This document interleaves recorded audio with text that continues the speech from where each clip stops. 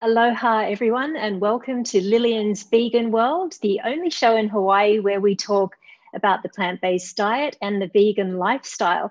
Coming to you live from Honolulu. We're not in the studios anymore, so we're doing it all virtual now, and I have a really, really awesome guest that I do want to introduce to you. Most of you know that I love cheese, vegan cheese, so I was very excited to come across my guest on a social media page, and I'm here to introduce her and welcome her to the show, Erin Olivari. Hi, Aloha. Lillian. Aloha, Erin. Aloha. Thank you Welcome so to the much. show. Thank Oh, you it's so all much for having me. my pleasure. I knew I had to have you on, Erin, because as soon as we met, immediately the radar goes up when I hear the word vegan cheese. And you are actually a cheesemaker, owner and founder of the Vegan Cheese Shop here in Hawaii on Oahu. So first of all, how are you? Fifth month into COVID-19 here in Hawaii. How are things going in that respect? Thank you so much for having me. It's been definitely an interesting time and a journey, and I can't believe it's been 5 months already. The time has just been flying by. Doing a lot, working a lot on new products, a lot of home cooking, of course, using the product different ways. And so it's been really nice to get to spend time at home and, just trying to stay healthy and just be productive as possible and Yes, positive. yes, excellent advice. You look beautiful, by the way, Thank you. You Erin. as So well. you must be doing something right. I mean, you just mentioned the above, and before we actually went on air, you were telling me how you love to spend time outdoors at the beach, surfing, paddleboarding. So all of that really does help make up for a well balanced, healthy lifestyle. It's not only about the food. But we are Absolutely. here, Ellen, to talk about your gorgeous cheese. And I wanted to show you, I have a little surprise. Ooh. My husband and I did pick your cheese up. So tell us about this product first, Erin. Oh, absolutely. Thank you so much for picking it up at Down to Of Earth, I believe. course. Yes, down I to earth. love Down to Earth. First of all, I just have to say what a wonderful store, family community they are. And they really, really support local products, which I love so much. And they have been a wonderful partner. So what you have there is our flagship product, our macadamia nut brie. It is Nice. made from our Hawaiian grown macadamia nuts, also some premium cashews. It's about a 70% macadamia nut, 30% cashews, and then a touch of lemon juice and Hawaiian sea salt. So it's a very simple ingredient list, and it makes a brie-like alternative. So it's great for your cheese plate. That's what I was mostly missing when I went vegan and dairy-free, was the cheese plate. I love to have a glass of wine and something a little delicious with that. So that was the intention of this product. And it is available at Down to Earth locations on Oahu and Maui. It's also on the Big Island at Island Natural Market in Kona, Hilo, and Pahoa. So some nice locations there. And it's just, like I said, it's really great for the cheese plate. It's great for entertaining. And it's also a conversation piece if you're having a little group over. It is, and it's absolutely delicious. I Oh, I enjoyed it. I'll definitely be purchasing more. It was beautiful, and I love that you did add some cashews to it, because I find that 100% of the mac nut cheeses tend to be a bit on the gritty side texture wise. So mm-hmm. I think you did an awesome job in getting that nice creamy texture. And what I also loved about your cheese, Erin, was it had a really nice cultured taste to it. Thank you So so much. yes, I highly recommend it. And we enjoyed it with some of my sun-dried tomato jam. Ooh, So yes. if you have a nice, jam or something, a fig or a date, if figs are not your thing, maybe a nice date pate or jam or something sweet to go with it. I do recommend. So that's an awesome product. Erin, tell me about how you came to start creating vegan cheeses. Are you vegan? I am actually, now I can say I've been plant-based for a long time, vegetarian for the past 8 years, and then I went dairy-free about 6 years ago. And I would enjoy seafood on occasion with my husband out at restaurants here and there, just to, be able to share something. And since we're in Hawaii, the fish is just so abundant. But, during the lockdown, I decided, since I was cooking so much and we weren't going out to restaurants, it was an amazing time to really just go full vegan. And it's been incredible. And I would say I was mostly, but it's just been a wonderful change for both, and my husband went vegan as well. So that was a really great experiment to do. And I really enjoy the plant-based diet. I can't talk about it highly enough. And kind of how I came to it was I've always been really focused on a healthy diet and what that means. So I grew up in California, Central Valley, where a lot of our fresh fruits and vegetables come from, and my dad worked with a lot of farmers. So we always had fresh fruits and vegetables around. My mom cooked meals at home almost every night. So I really kind of feel like those two together, fruits and vegetables and preparing meals at home, really combine to make a healthy diet. So I've really come to appreciate that from a very young age. So after I went to school in San Diego, I moved out to New York, and in New York City, I tried everything. I ate at almost every restaurant. There's such amazing food there. But after eating out and working in restaurants and trying just about everything, I felt this call back to healthy eating. And I just, I felt that there was something lacking, and I wanted to get back to a healthier diet, one that I was preparing. And so I started taking nutrition classes, and I ended up going back to school at NYU. I found a really amazing master's program called Food Studies. And that was a great program because I actually had a bachelor's degree in business marketing. So this was a program that was open to both business students, restaurateurs, the like, not just for nutrition students. So I got into that program, and it changed my life in many ways. But I would say the biggest impression that it made on me is when we were going over food production. And it was then that I realized that the only possible healthy meat was organic, farm-raised, pasture-raised, free-range. And some of myself and some of the other students started looking up ways to actually enjoy healthy meat. And it was incredibly hard to find. It was incredibly expensive. And I decided just as an experiment, I would give up meat and see how it was. Because I enjoyed mostly fruits and vegetables anyways.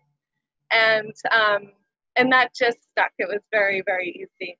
And I gave up meat, and I didn't really look back at all. But I was still enjoying cheese on occasion because it is one of my favorite foods. And as you know, it's very abundant in the vegetarian diet. Cheese is just about in every recipe. So I became intolerant of dairy, and I couldn't digest it anymore. So I had to give it up. And I went about a year of dairy-free. I felt incredible for so many reasons, but I was greatly missing cheese, specifically the cheese plate. And so I felt that it was time for me to at least try a cheese alternative. So I started working on some recipes. Awesome, Erin. That's interesting. So I was wondering if you were lactose intolerant, because apparently studies are showing that about 1/3 of Americans actually are lactose intolerant, and not many of them know that. So some of the symptoms for if you think you might be lactose intolerant, basically lactose intolerance means your body doesn't have enough of the enzyme lactase that breaks down the sugar in milk. That's called lactose. So people who are suffering or living with lactose intolerance basically can't digest milk. And when they do, the lactose in the milk finds its way into the colon. And that's where it starts. You get the symptoms of the bloating and the gas and flatulence and stuff. Right.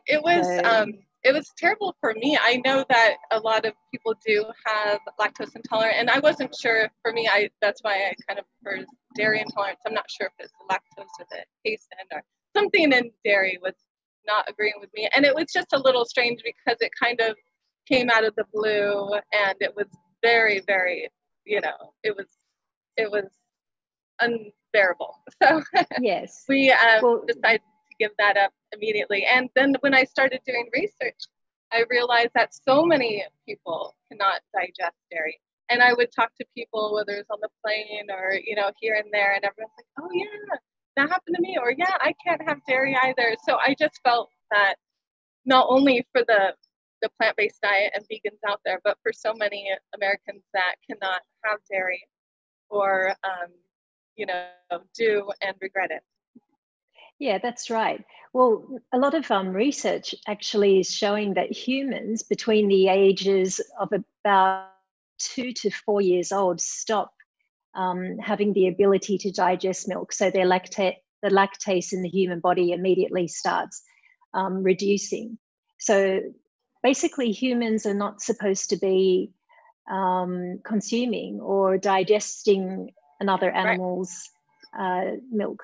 It's the same way. Yeah, I mean, I always look at it when people say, well, why don't you drink milk? Why have you never drunk milk? Because I started off my journey as a vegetarian, and I became vegan about 13 or 14 years ago now. So it was a very easy transition for me. And like you, the last thing that I gave up was cheese, because I absolutely loved cheese, but I never drank milk for a very long time. So people ask, like, why don't you drink milk? What was the thing that you hated the most about cow milk? And it's like, it's such an easy thing to answer. I don't want to drink milk the same way I don't want to drink giraffe milk or monkey milk or cat milk or dog milk. I mean, because I'm a human, it just seems very unnatural and unhealthy and cruel, actually, in my opinion.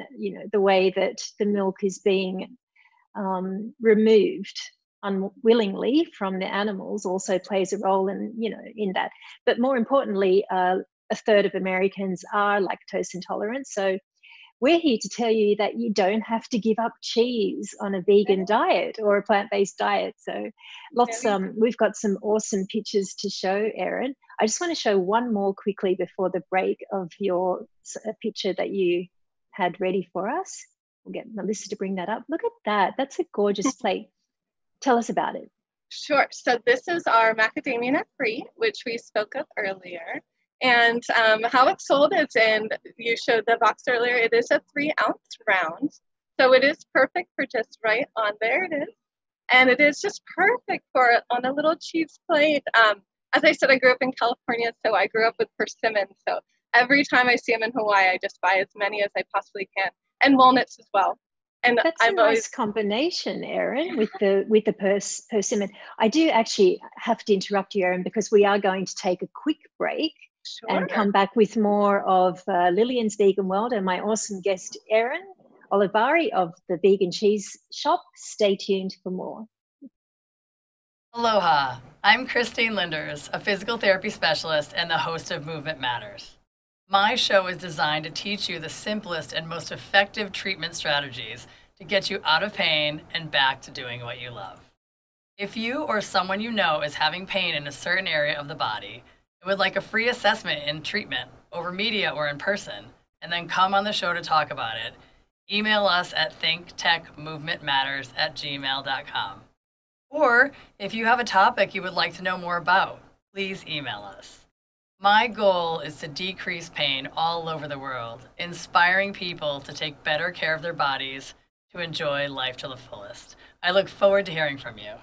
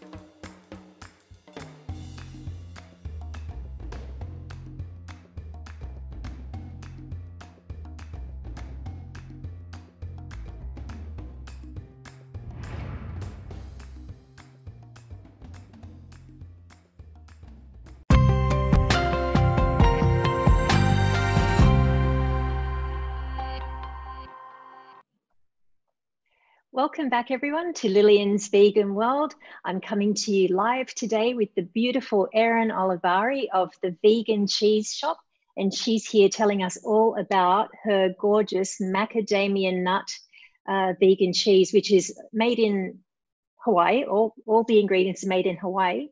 Erin, one thing I loved about this is how few ingredients are in it. Yes, thank you.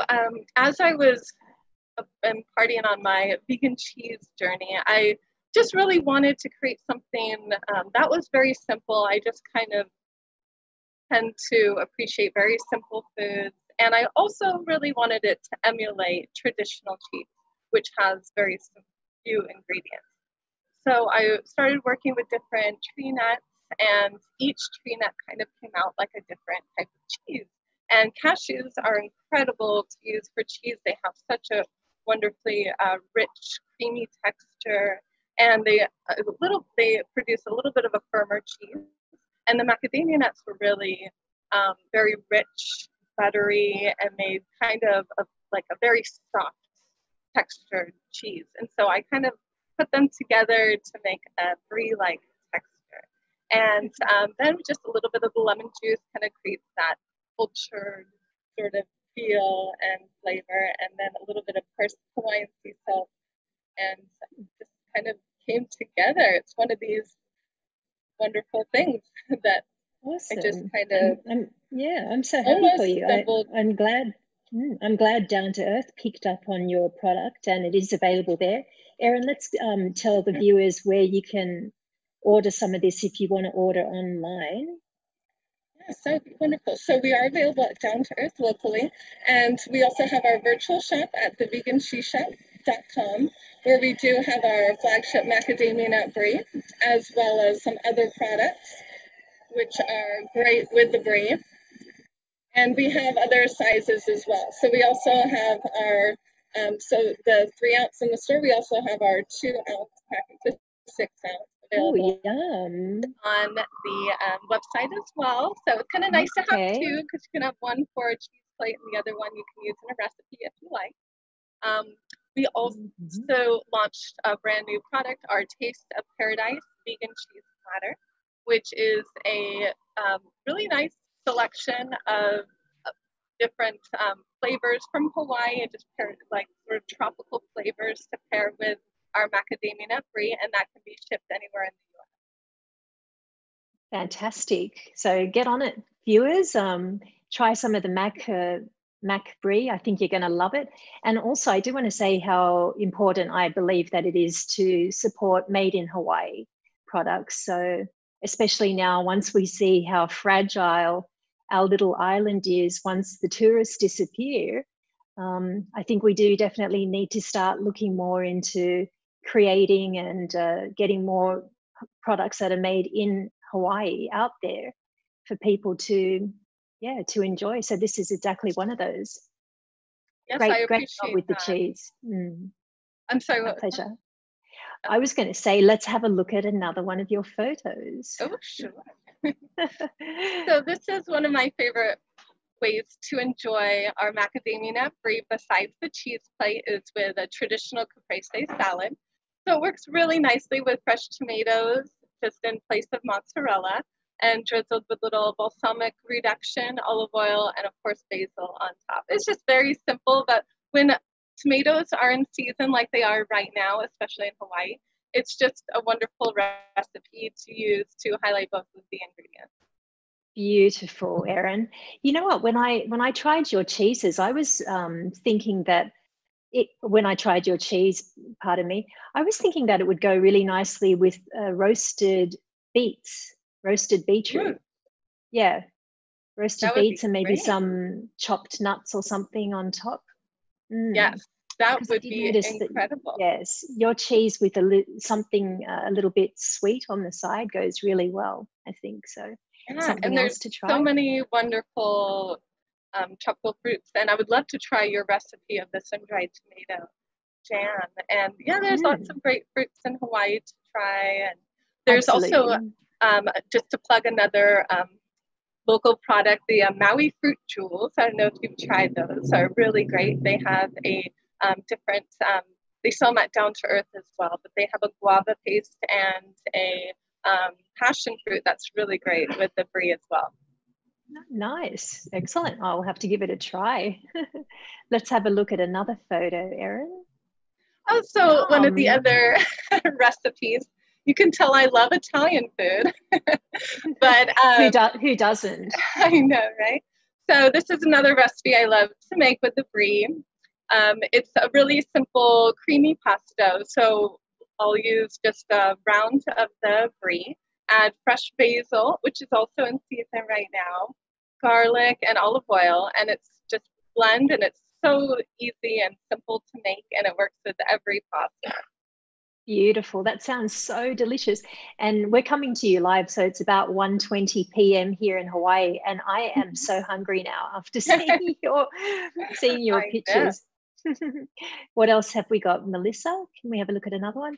Is this the cheese platter that you mentioned earlier on? It sure is. So this is our Taste of Paradise vegan cheese platter. It is features our macadamia nut brie, so it comes with 4 of the 3-ounce wheels. In the center is the guava fruit paste I was mentioning. So we have that in the kit as well, along with some other blueberry preserves from Bon Maman, a little bit of coconut chips. Also, another one of our products is our Simply Roasted Almond. So again, from growing up in California, I've always had fresh California almonds around. And this is actually a family recipe that my dad would prepare for us. And it's just, there's like, again, like the name says, they are simply roasted, but they're just as healthy as a raw almond, but it's just so much tastier. So they're great on the cheese plate to add a little texture and another savory note along with the fruits and cheese. And it's also available on our website as well. It's just a fun snack to have around. I know, if you ordered something like that, all you have left to decide is red or white. Exactly. I love it. Erin, this is one of my cheese platters. I also make cheeses, and these are all cashew cheeses. In the forefront, I have a chocolate cashew cheese. On the right is a roasted beets. Then in the center there is my my version of a brie, a vegan brie. It looks incredible. Thank you. There's a pistachio one to the right. In the middle, a chili chocolate. And the other brie one is actually a sunflower brie, sunflower and beet cheese. Wonderful. The pistachio one is great. I love pistachios as well. Yeah, and again, I don't use 100% of the pistachios or the other nut. It's usually about a 60-70% cashews for mine, and then I'll add a little bit more of something else just to play around with. But again, just to show you and the viewers out there how far we've come with vegan cheese. So you absolutely do not have to give up cheese if you're feeling you may be suffering from lactose intolerance, or you're interested in trying a plant-based diet. So there's lots of gorgeous foods out there for us to try. I do want to show another picture, Erin. This is also cashew cheeses. So top left, I have some cream cheeses.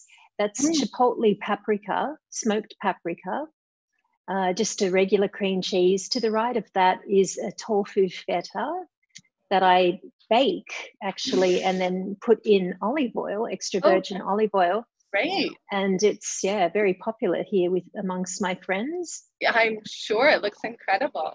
My friends only like me because I can cook. I can tell. Like they expect stuff from me all the time. It's okay. It's the way that everyone start, not just the man. I know. And then cheese fondue also made from cashews. So lots of exciting stuff. Incredible. Thank you. And one more I have is the baked feta that I'm working on. All of my recipes are on my Lillian Vegan Facebook page. I do have about 200 recipes on my YouTube channel, Lillian Vegan. You can also take a look at my webpage, also Lillian Vegan, for any information. I'm here in Honolulu, Erin. I actually do 7-course vegan extravaganzas. Incredible. Are those still in progress? Is there a hiatus on those? Or are you planning your next? There is a hiatus, yes. At the moment, I'm not, because of the obvious COVID-19 rules and restrictions. But yeah, I should be starting them up shortly. So anyone who wants to get in contact with me can contact me at Lillian Vegan on one of those venues I just mentioned earlier. So Erin, tell us what's in the future for you and your husband here as regards your awesome business, your cheeses, anything you're working on? Yeah, so we are just working on growing the business, really focusing on, well, definitely the social media, and the virtual cheese shop is a great business model at the moment. But actually what I'm working on now is a lot of recipes, because I'm working towards opening up a pop-up restaurant at my commercial kitchen, hopefully in August. Yeah, so it'd be fun just to have a couple of my recipes available and see how it goes, because we've always dreamed of a restaurant, but this would be a way to maybe start out small scale and see how it does. Absolutely, that would be awesome. And you'll post this information on your webpage, I assume, if when you actually do start your pop-up? Definitely the website and social media for sure. Awesome. Well, that's great news. Count me in once you start. I will be there to support. And Erin, I do want to thank you so much for joining the show today, talking about your journey and the vegan shop, the vegan cheese shop cheese that you produce. So here it is once again. Go get some from Down to Earth. Just make sure there's some left when I go shopping there. Thank you, Erin, for stopping by today. Take care and stay safe. Thank you, Lillian. My pleasure. To everyone else, aloha, have a wonderful day, and see you next time on Lillian's Vegan World.